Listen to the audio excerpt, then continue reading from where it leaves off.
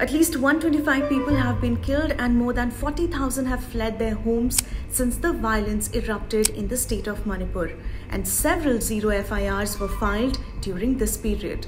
Just days before a Zero FIR was filed in connection to the May 4th incident in which two Manipuri women were allegedly stripped and paraded in the state's Thoubal district, another Zero FIR was filed at the same police station pertaining to the alleged abduction, rape and murder of two Kuki Zomi women.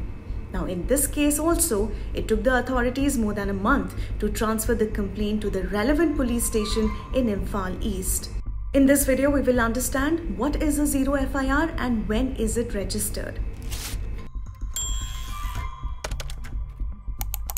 When a police station receives a complaint regarding an alleged offence that has been committed in the jurisdiction of another police station, it registers an FIR and then transfers it to the relevant police station for further investigation.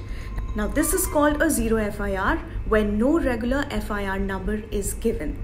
After receiving the Zero FIR, the relevant police station registers a fresh FIR and starts the investigation.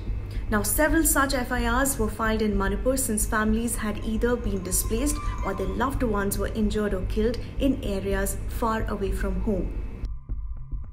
Zero FIR is different from FIR.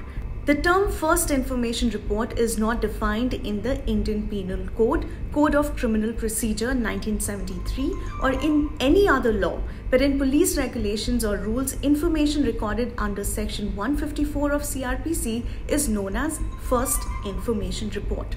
Now, Section 154, which is information in cognizable cases, says that every information relating to the commission of a cognizable offence, if given orally to an officer in charge of a police station, shall be reduced to writing by him or under his direction and be read over to the informant. And every such information, whether given in writing or reduced to writing as aforesaid, shall be signed by the person giving it, and the substance thereof shall be entered in a book to be kept by such officer in such form as the state government may prescribe. That was FIR.